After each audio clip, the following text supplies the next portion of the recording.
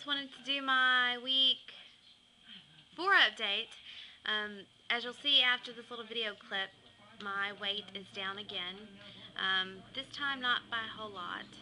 Yesterday I was actually down another pound from what you're going to see, but I really didn't eat very much yesterday, and I think my body just held on to everything it had, including all the Diet Dr. Pepper and the water that I had.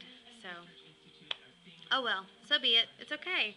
I'm excited because I'm still in the 140s, and to be able to maintain and to lose a little bit more in a week is just amazing. I'm just flabbergasted. Today, as you can see, I got a new haircut, and I love it. I've been trying to get it cut this way for months, and nobody can cut it right, so yay! And as far as the challenge that Jess gave, I actually have been doing that for the last 2 weeks. I have a on my blog, and I'll put the link over on the side. I'm doing a Beautiful You challenge for myself, and I have to come up with 3 things that I love about me every single day.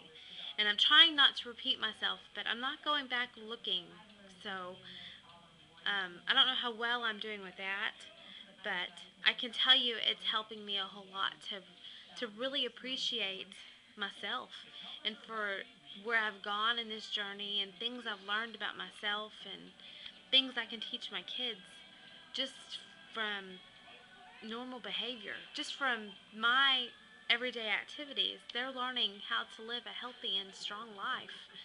They're getting such a great opportunity at an early age that I didn't get, and so for that I'm eternally grateful for that.